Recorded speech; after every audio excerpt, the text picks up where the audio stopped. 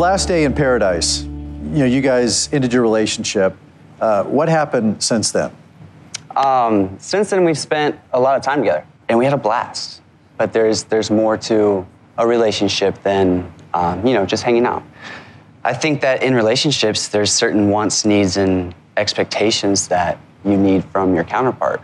And I think it's safe to say that on both sides, neither of us were consistent with that.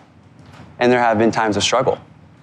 Before you got out here, the twins said that there was a situation where you were unfaithful to Amanda during your relationship. Is that true? That's false. So you were never unfaithful? Never. What happened in Colorado then? I went there on business, and You didn't hook up with the girl? I did not. Interesting. What were those pictures that were sent to Amanda? It was pictures of me close to a girl, but I was not, by any means, being unfaithful. The picture did look like y'all were making it.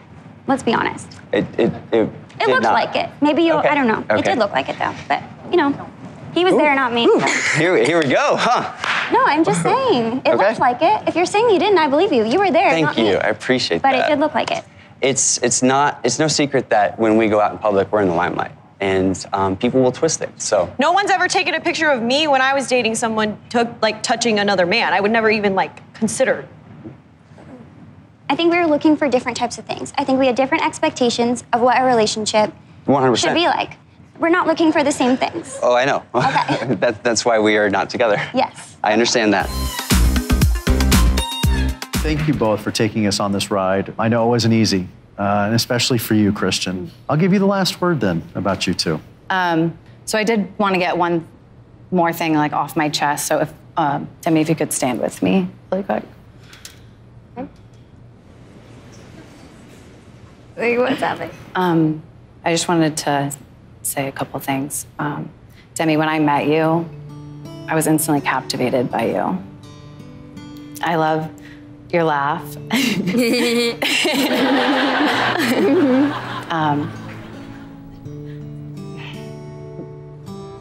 I love when you wake up throughout the night and whisper, "I love you," and then roll over and I love you. And you say forever.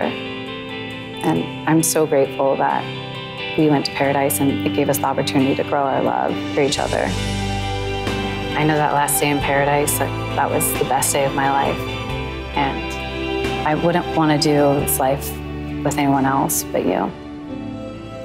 So, Chris. Oh my God, no! So, Demi. Will you marry me?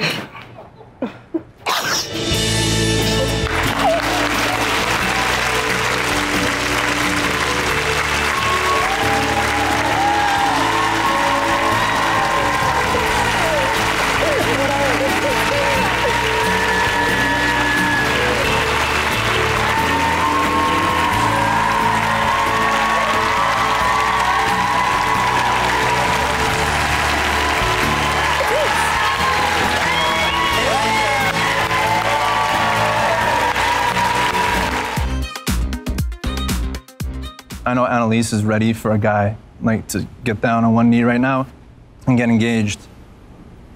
And you deserve the best.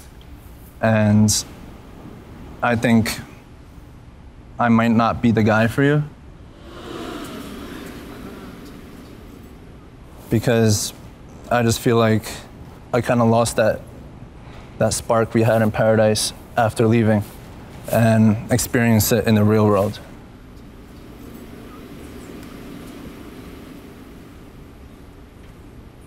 Just up. Annalise, I'm trying to make it work as much as I can. You're not. I am. You're not. I never tried? You have not been trying. Okay. I've been trying all the time. It's just when I'm not in it, I can't fake after it. New York, you shut off. You know it. Things just started to not click there for me anymore. And I didn't mean to shock you like this, and it's been coming for a few days. I just am at a complete loss right now. I don't even know what I'm feeling. I feel just empty. I don't know. I have nothing to say. And I'm sorry you feel that way. And I really want to be there for you, but I can't. Oh my God. Annalise, first of all, I'm sorry. What do you want right now? To get off this stage. All right.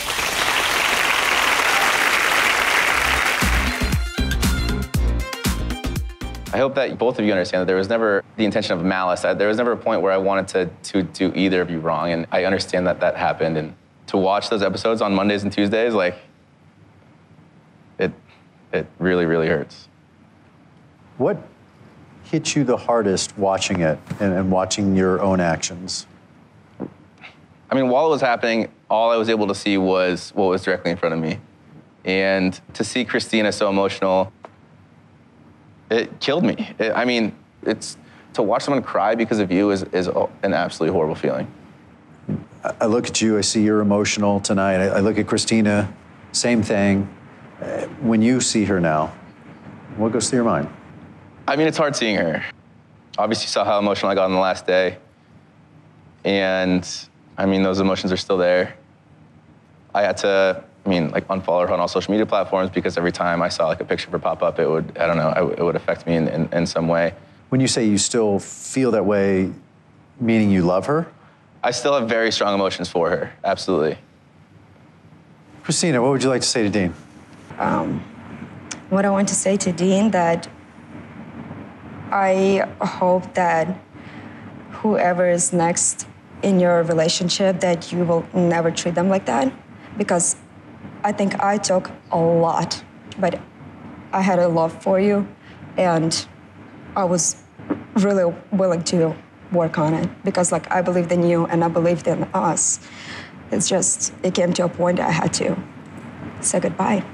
But I'll always have that love for you because it was intense, but it was real. And I haven't experienced that before. Yeah, that's where I'm at now. I will always have a special place in my heart for you, Dean. I don't know, okay, my point of view right now.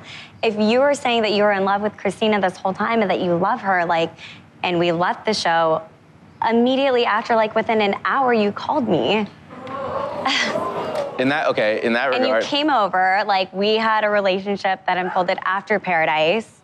And you're saying all this now. So then it's you loved her, but then did you just want to get with me and then go back to her? I don't understand that. If that's really what you think? Well, I don't know. I left Paradise, I just want to know. I left Paradise saying that I had strong feelings such you as said love you loved for her. Christina. Yeah. Careful, Dean, what you say, because I thought we kind of tried talking again, but it's just are you still flopping us both? Because I don't know what you're doing. Yes, my indecisiveness carried on until after the season, and I understand that. Enough is enough. As you saw, the text messages, we had chatted before and everything was fine. You're pulling from text messages, very perfectly selected text messages that make you look good and that make me look bad. So that's not fair. The reason that I released these text messages is because of the allegations you said that were not true. If I were to sit on this stage and say, I didn't sweet talk her, she came on to me, I would have been laughed off the stage. Nobody would have believed me. After the show, while it was airing, Blake released the text chain between he and Kaylin. It was very private and very personal. Then you deleted those because you said Kaylin was being attacked. I knew that she would get attacked for embellishing the truth. I knew she was gonna get attacked for that. But what I saw and what was hard to see was the fact that she was getting attacked for having sex. To me, that was too much. And I told you that was gonna happen. You called me right before you posted those, and I told you that was gonna happen. You knew all of this was gonna happen. No, I didn't think that. I didn't think people would stoop that low. I'm gonna interject real quick and say, you did text me right before you did that, and you said, I know she's gonna catch a lot of heat for this, but I gotta do it for myself. So I'm just gonna go ahead and say that you knew that she was gonna get a lot of heat for it. 2 hours after posting them, you then said, oh my God, I'm so sorry, don't attack her for that. It's just your whole point in this was premeditated. You were holding on to this since July. Your whole point in this was to discredit me, and you've done far more than that. You've discredited me in every aspect of my life. The things you were saying on that beach. Blake, what you did was so intentional. You were slut-shaming him. Like, all due respect, but what the is wrong with you? How did like, I slut-shame? No. How were you slut-shaming me? Yeah, Airing my 5 a.m. text messages. That is not, come on, dude. You talked about mine and Christina's sex life on national television in front of millions of people. That we both said we were going to be open about, okay?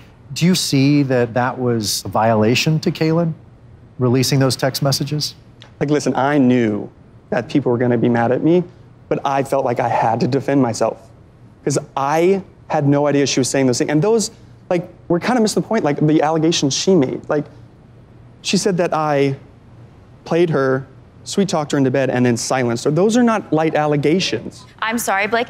I was hurt and I was sad and I fully overreacted. I've apologized to you time and time again, but I would never stoop so low to air those text messages.